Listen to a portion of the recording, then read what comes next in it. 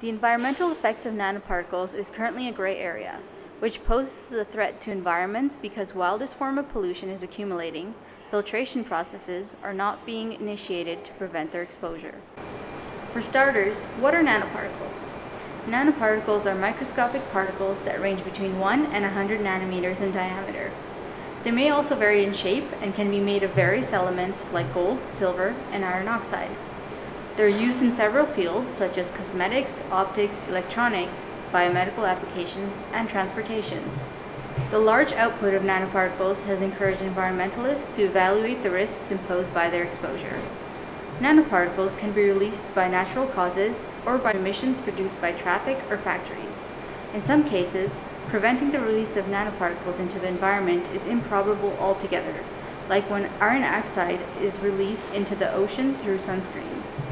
So how do nanoparticles harm us biologically? If nanoparticles made of these underlying essential elements enter the human body, the concentrations of these materials would increase to a dose that can be harmful or even lethal. Nanoparticles can enter the body through either inhalation or ingestion, and are small enough to cross cell membranes. So how can scientists minimize exposure to harmful substances in the lab? Start by wearing personal protective equipment, make sure to use the fume hood for synthesis of nanoparticles and the biosafety cabinet when handling cells, and dispose of pipettes and other materials in their appropriate waste containers. For more information about nanoparticles and their effects on the environment, refer to our essay by following the link below.